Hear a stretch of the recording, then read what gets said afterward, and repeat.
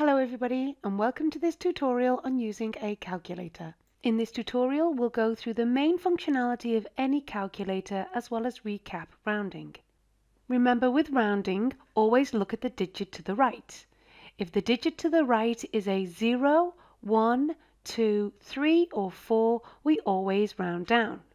And if the digit to the right is a 5, 6, 7, 8 or 9, we always round up. So let's have a look at an example so you can see what I mean. Here we're asked to round 3.4563 to 2 decimal places. Now, the second decimal place is the 5.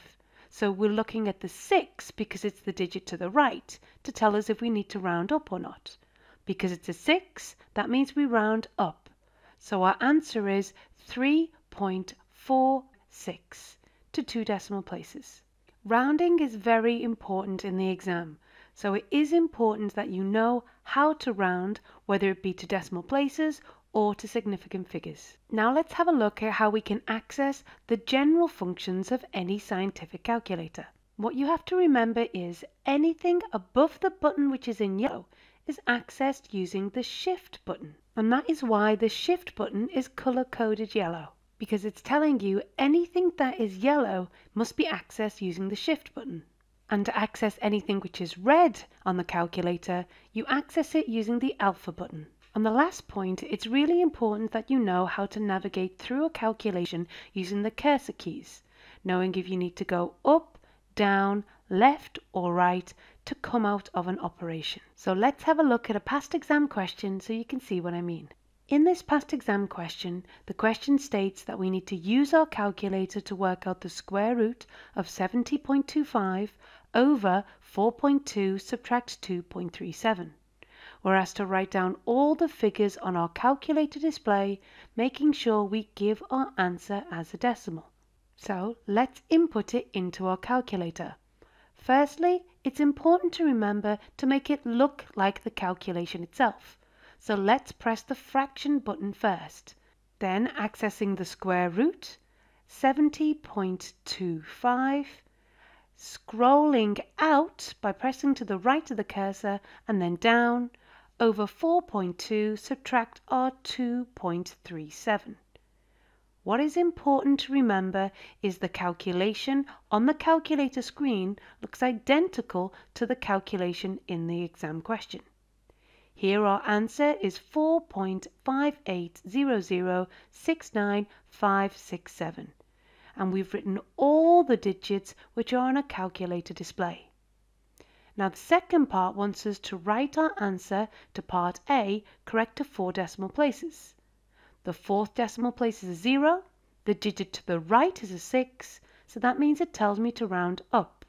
So my answer is 4.5801. Now let's have a look at another question. Here the question wants us to use our calculator to work out 38.5 times 14.2 over 18.4 subtract 5.9. Again, we're asked to write down all the figures on our calculator display, and we must give our answer as a decimal. Part B wants us to write our answer to Part A correct to 1 significant figure. See if you can give it a go and press pause if you need.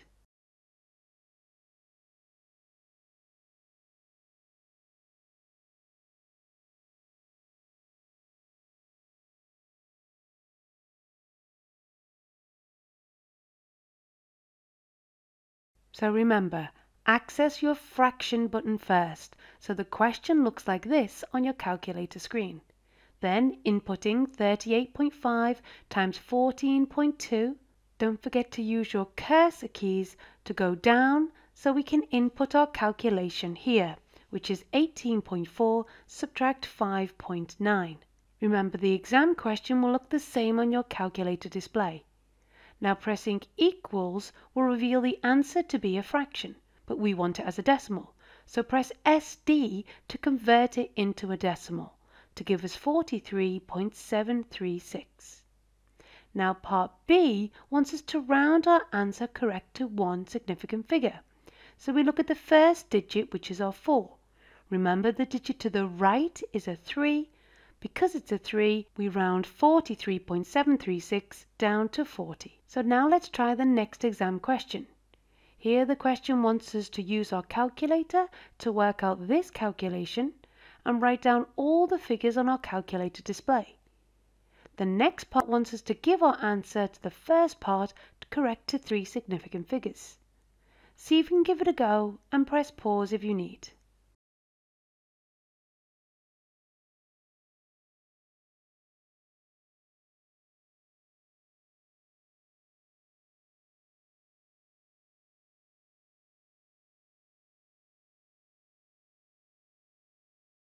Now remember to press the fraction button first so we can input our calculation on the top and the bottom of our fraction. Then we press the square root of 46.2. Don't forget to scroll to the right to come out of the square root. Subtract 17.5 and you can see it looks exactly the same as the calculation on top. Over 2.39 and then squared. Then scroll to the right to come out of the squared and we multiply by our 0.7. So you can see the calculation given in the exam looks exactly the same as the calculation on our calculator display, which gives us minus 2.676759,314. Now the second part wants us to give our answer to 3 significant figures. So this is our first significant figure, second and third, which is the 7. The 6 tells the 7 that we need to round up to give us minus 2.68. So let's have a look at our last exam question. Here the question wants us to use our calculator to work out this calculation and write down all the figures on our calculator display. Part B wants us to write our answer to Part A correct to 2 decimal places.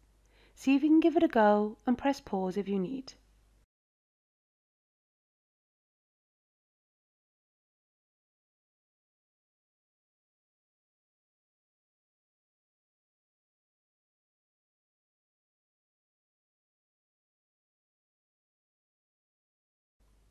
When doing these calculations, you do not need to find or insert the degrees sign. This is automatically done when your calculator is set in degrees. To do this, it's very simple. Look for the D.